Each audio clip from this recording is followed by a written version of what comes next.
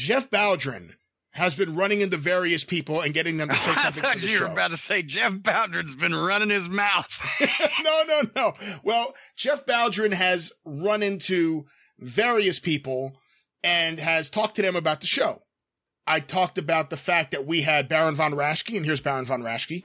605 Super Podcast. That is all the people need to know.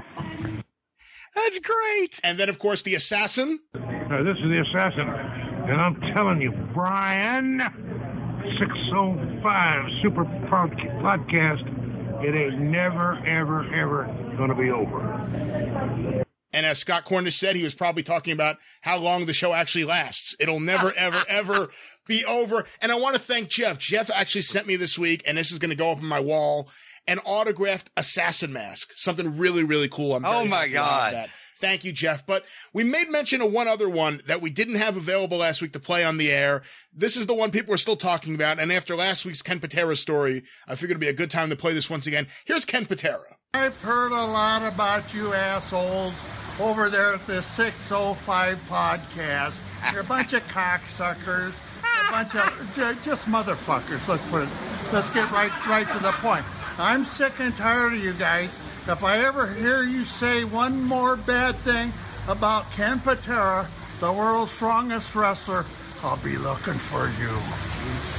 And there's Ken Patera with some words for the Super Podcast listeners.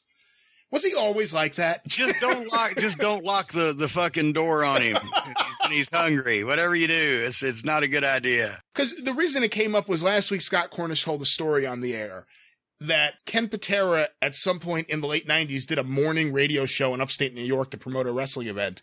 And he has this like blasé way of saying really offensive things and not caring. And the host was trying to be a little wacky, and the host said, "Hey, Ken, talk about Mil Mascaras. He always seemed a little light in the loafers." And Ken goes, "Well, he's Mexican. Of course he's a fag." So it was just as outrageous and wrong as you can get on morning radio. But was he always like that? I know you were around him a little bit in Memphis in '83. Well, I remember him first as a slightly more sane, polite. I rode with him. I didn't ride with him. He rode with me a couple times. My job in Memphis a couple times was to carry the stars that had flown into the Saturday night spot show from Memphis or something like that. So I got to ride with him a few times, and he didn't accuse every Mexican of being gay or anything during the time that he rode in the car with me. But I did come out and ask him. I swear to God, I asked this question. And we had just gone to Wendy's where once we got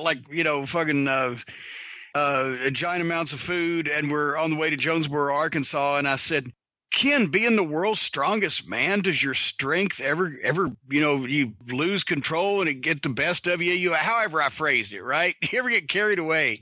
And he said, "Oh, I've turned over a couple of Coke machines." And it's like next year he's being sentenced to prison for throwing a boulder through the McDonald's window. So